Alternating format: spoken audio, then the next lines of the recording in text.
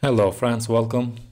In this video now I'm going to work with the reset password. So here we are in the front end. Also I have around the back end here in the localhost 8000.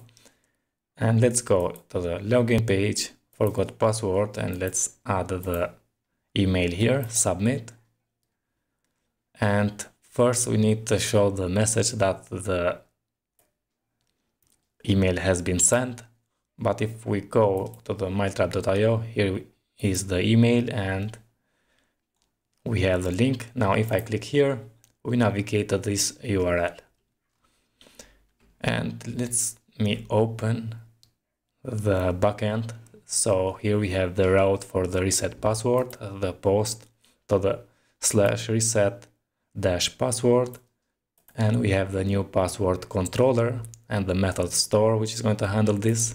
So let's open this controller, the store method, inject the request, and here the request accept the token, which is going to be required, the email and the password. So the email is going to come from here. As you can see, we have the email here, the token we have here, and we need also the new password. Okay. And then you can see the other things. Now let's close the backend and let's open the front end components, and I'm going to create a new component. I'm going to name it reset password. Okay, and let's say here v setup.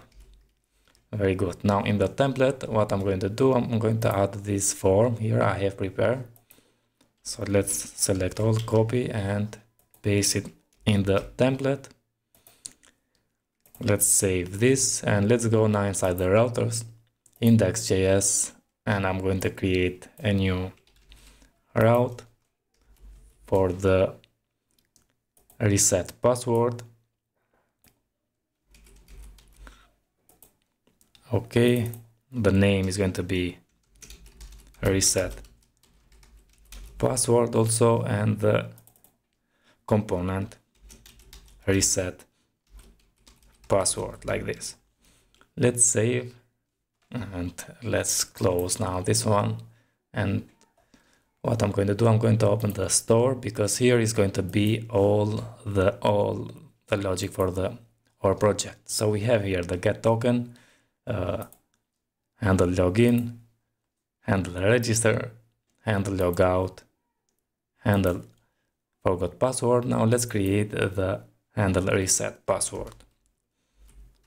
Let's make it async.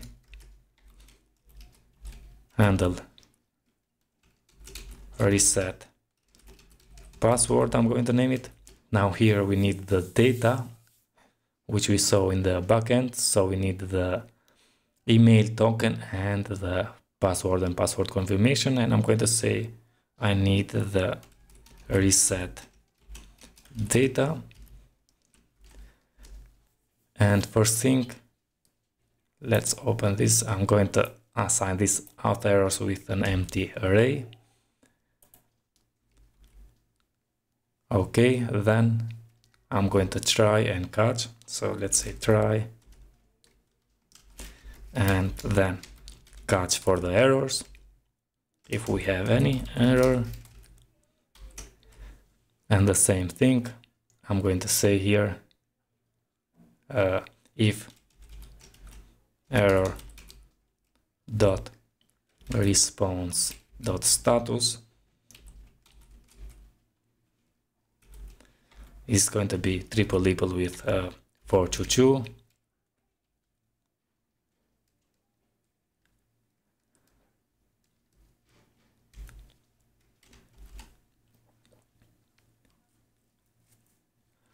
I'm going to say this dot auth error is going to be equal with error dot response, not reset data but response dot data dot errors, like this. Okay, and now here we need to send a post request to the reset password with the data. So let's say here, let's create a constant for the response, which is going to be equal with wait, and call the Axios post and the URL, which is /reset-password. Okay, and we need the data here, which is the reset data. Okay.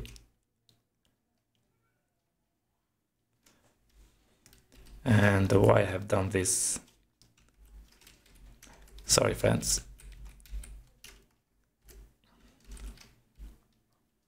Okay, now let's come here, and I'm going to say, after we center, let's navigate to the home page or to the login. And I think we have here this route push. Yeah, let's copy this.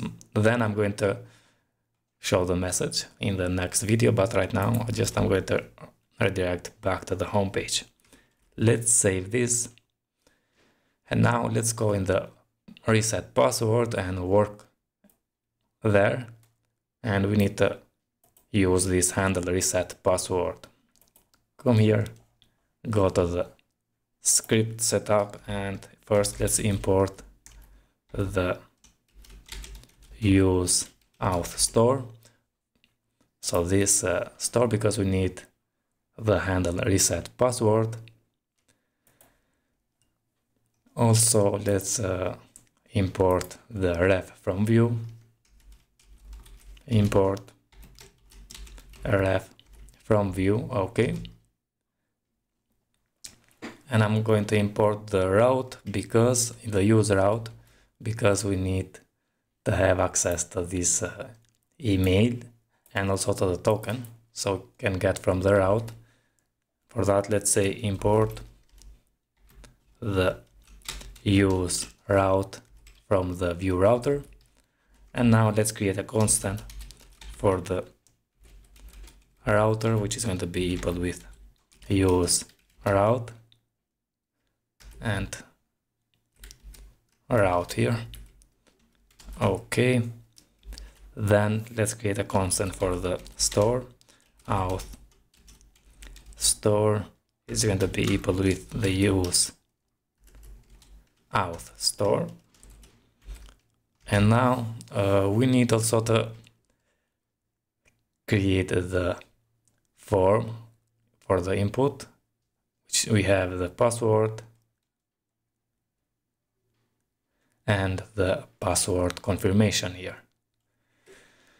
So let's create that, but also we need to add the token and the email, as you can see.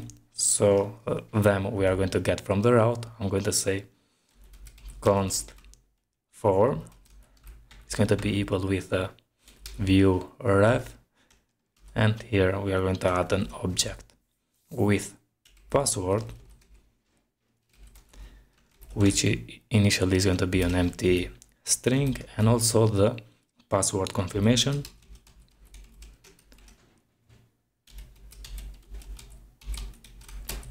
which initially an empty string. Now for the email, I'm going to say route dot query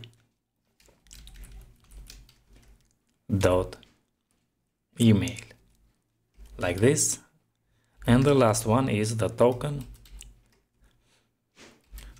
and the token also is going to come from the route, but here we need to say params dot token. Okay, so here the route is going from params because we have slash and the token, and the email is going to come from the query because we have this question.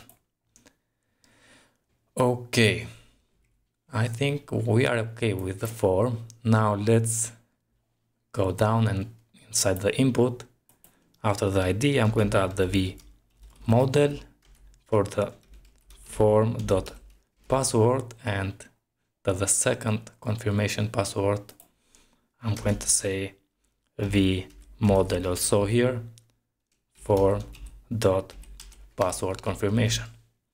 Now when we click the button, I want to use this handle reset password and add the reset data, which is the form here. Here is the data for the password confirmation, email, and the token.